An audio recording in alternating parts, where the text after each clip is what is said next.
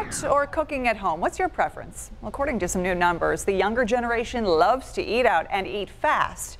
And with a growing trend of lifestyle centers, similar to this one you're looking at, planned for the Northtown Plaza in Amherst, developers are ready to change their plans to fit the needs of their hungry, specific customers.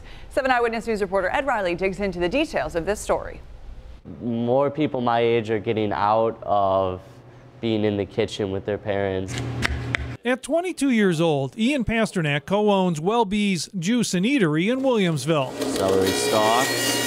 Being a member himself, Ian says that millennials are looking for healthier food that is convenient and quick. I think it's that ease of it. Buying supplies to make this veggie wrap could run you $50, but getting it at Ian's restaurant cost just a fraction, and it's ready in minutes. For the first time, restaurants have overtaken grocery stores and sales in the United States. But grocery stores across the nation are fighting back, following the lead of supermarkets like Wegmans that have become so-called grocerants, part grocery store and part restaurant. Today we're serving our lemon garlic chicken. Joe Ahmed has been a chef for 15 years, even working for Disney. But he's now full-time at Wegmans preparing restaurant-quality food that's ready to go every day. So much fun.